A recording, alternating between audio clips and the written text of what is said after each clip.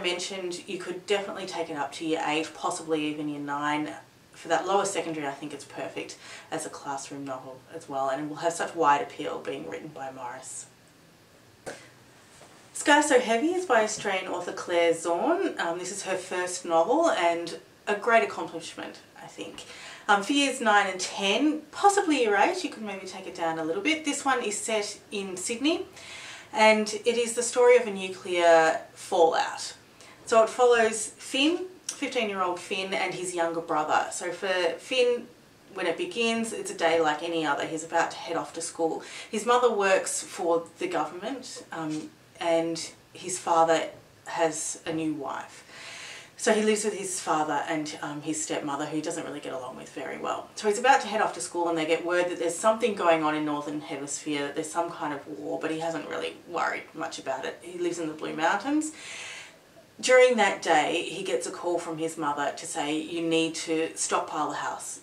Basically, find as much water and as much food as you can and stay inside.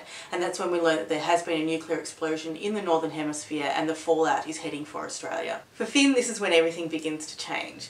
Everything shuts down around them and the nuclear fallout is becoming quite apparent. There's a grey snow covering everything. They can't really go outside, and before too long food and water begins to run out, and of course this is what brings out the worst in people.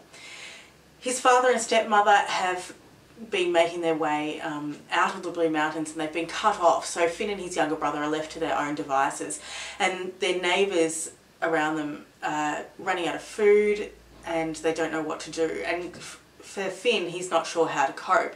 And so together with his younger brother and a couple of his friends, they decide to make their way down to Sydney because this is where his mother is, and he thinks that if he can find his mother, then he will know what to do next. And this is really a story about community and how society breaks down as a result of a disaster like this. It's a very interesting discussion about refugees. As Finn and his friends make their way to Sydney, they find that it's been fenced off and anyone who's not from Sydney is not allowed in, and it becomes quite apparent that all the food and water and resources are in Sydney as well. So the government has had to make choices about who they will help and who they will not.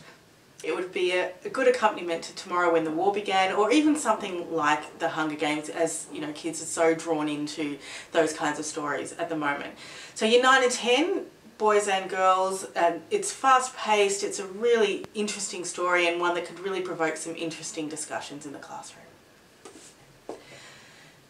Tigerfish by David Metzenthun. Many of you of course will be familiar with David Metzenthun as many of his novels are taught in schools in about year 9 and 10. This one is not one of his historical novels. It's set in the western suburbs of Melbourne and follows a kid called Ryan who goes to a pretty average school.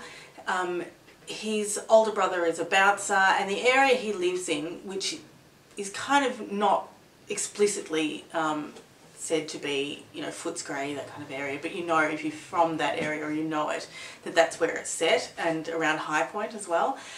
So it's a pretty rough area for Ryan, and it follows his relationship with a girl called Ariel who works in the shopping centre where he spends a lot of his time, and it really is about poverty in a lot of ways. She comes from a very poor family. Her mother is a single mother who is dealing with post-traumatic stress disorder, you guess from a violent relationship, and it's about taking your chances, I guess, to try and remove yourself from the situation that you're in. What I particularly like about this story is that Ryan is a really lovely character. He comes from this very rough neighbourhood where there's quite a lot of violence. His best friend owns a lot of weapons that he uses in various situations throughout the story. I don't want to give it away. But he's a really down-to-earth, very nice boy, which I think is quite refreshing a lot of the time.